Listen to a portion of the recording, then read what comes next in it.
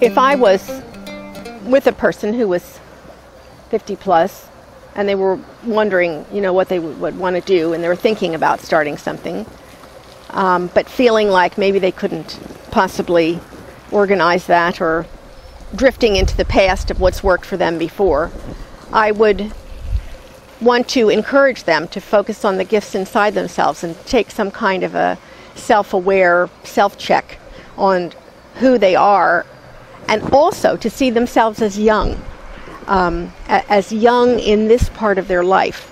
So to see this as a growing time for them, not like a giving back of old stuff that you knew, but because when we're each learning in that dynamic creative space, that's when we're giving the most to other people. Life is an adventure, and it needs to be an adventure, and you need to have some fun.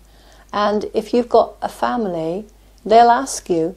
I sometimes get my clients to sit in a rocking chair, and I say to them, and they may only be in their 30s or 40s, and I say to them now, imagine you're in your 80s and you've got your grandchildren sitting beside you, or watching in the rocking chair, and they said, Grandma or Granddad, what did you do in life? And you say, I played safe. And you need to, I'd say, how did you feel about that? And they say, well, actually, I wish I had done something. Stories I could then tell my grandchildren. So really go for it. If I had to find 3 phrases to explain my business ethics, the first would be kind, be fair, and be honest. And if I could only have one, it would be kind, because if you're kind, you're fair. And if you're kind, you're honest. And I think business ethics are very important. The one thing I think you have to do with business is be patient. Everybody thinks, and I've met so many people who have said this to me, that as you launch a business, they think the customers are going to come running to them. This is the most fantastic invention ever, and everybody's full of their own invention. And that's good, because that's passion and that's confidence. But then you have to be very patient, and then you have to think very, very carefully about how you market your business. Because the hardest part of starting and launching a business is breaking into the market.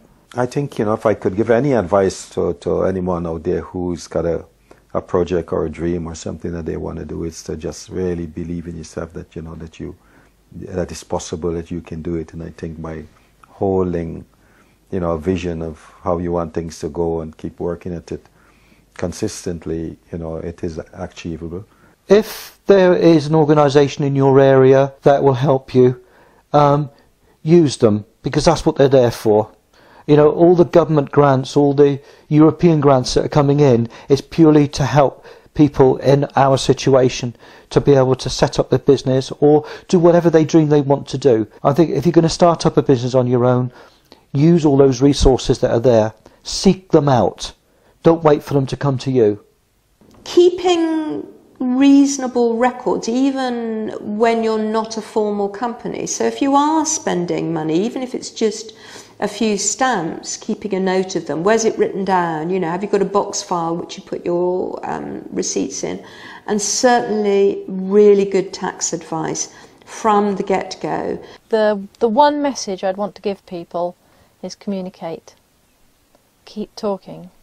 So you've got to tell people what you're doing, but you've got to tell and tell and tell. But it's not only that, it's about all those around you, whether it's your family or whether it's people who are helping you or people who are visiting. You've just got to be so clear. You might think you've told them, but you have got to keep everybody on board, up to date, understanding why, who, what, where, when. Communicate, communicate, communicate. I would say initially do what you know to start with, but be prepared to take different routes, because as soon as you start something, various doors open, and you tend to end up sometimes being taken down a path that you hadn't really expected to be taken down. You could miss so much if you were just on tracks, for example, going in one direction. You could miss so much by not keeping an open mind. Realise that however much time in your day you think you're going to give to your business, you should quadruple it, because you will never ever have enough time to do everything that needs to be done. And if you've budgeted, at least double it, because it's going to take you more money than you could imagine. It's going to, it just snowballs. And if you have the energy and you have the drive and you have the passion, it's a wonderful life. My advice to give to people, regardless of age, about setting up their business, especially anybody over 50, would be to follow your dream. If you've got a dream, just follow it, because my motto is live to love, love to live. And I love life, I love helping people, and you've got a great buzz, great satisfaction from doing what you're doing. And I'm not doing it for the money because I want to earn money. I'm not that type of person. I'm doing it because I'm passionate about what I'm doing. My advice to anybody who's thinking about starting their own business is just do it, because if you analyse it, there's a thing called analysis paralysis, and you'll sit there and analysing it inside out, and you'll find every reason to not do it. Take a leap of faith, put yourself in some stress, and make it work. To follow your heart, don't give up. If you've got a dream, live your dream, and be determined. You only live once. It's not a rehearsal. Go for it. You'll always be left wondering if you don't try it. So have a go.